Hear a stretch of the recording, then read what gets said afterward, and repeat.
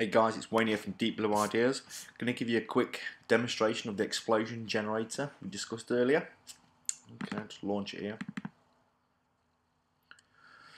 Okie dokie. Alrighty, so the first screen you see is all the settings that you can actually control your explosion. You can see here my explosion at the moment, bright red, yellow, some fragments, etc. Down the left here I've put a few example ones. You just click it obviously and just generates that new one. So whichever one you want. Yeah, let's stick with this one. So what you can do is you can change, for example, these fragments at the end. Let's turn them off so there's no more fragments.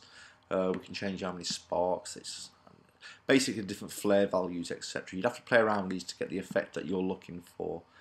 So you can just twist and turn them like so. There we go, bit of a molten one.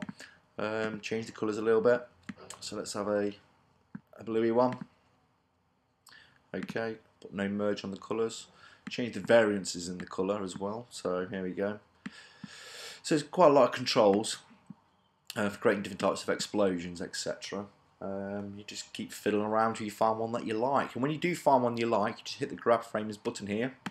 Okay, there we go. So the frames have all been grabbed now, so you can visualise the explosion. Change the background. Let's have a look what it looked like on a dark background. Yeah, not too bad. But what I would like is it to be a bit brighter. So what you can actually do is change the contrasts here of the actual graphics that's going to get produced. So and again, you can go back and test that as well. So let's have a look what that looked like on dark background. Yeah, not so good. Let's do a hit frames again, and it'll grab a new series of frames. And as you can see, each time it gets a slightly different frame. So it's very experimental. The idea is to generate unique explosions. Oh, I like that one. Let's go with that one. So yeah, so that none of your explosions are the same. When you do find one you like, just hit the export to PNG here. Choose where you want it to go to. I'll put it in my explosions folder. Okay. Where's my explosions folder? Here we go. So here's my explosions. Now to get them into GameSolid, it's quite straightforward. You just open up your GameSolid here. It comes with a project, very basic project. Just visualize them.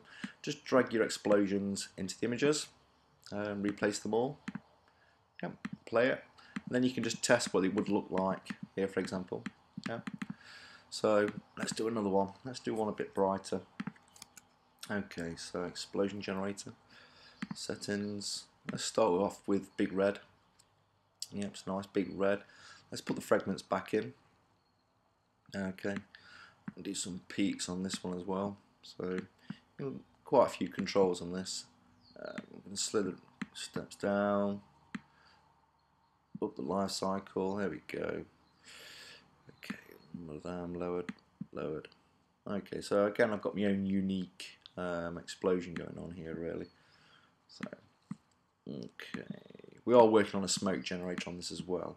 So there will be more in this in the future. Well, that's a nice one. Let's go with that. Okay, so let's grab them frames. Here we go. There's my explosion. Looks like I don't really have to do too much to it. I mean, I quite like the brightness. Quite like it all. Let's just go with that. Export into my explosions folder again. Okay, that's done.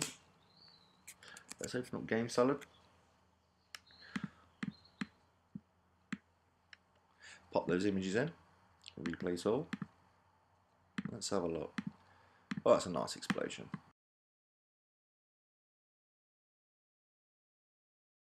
Simple application. Generate unique explosions.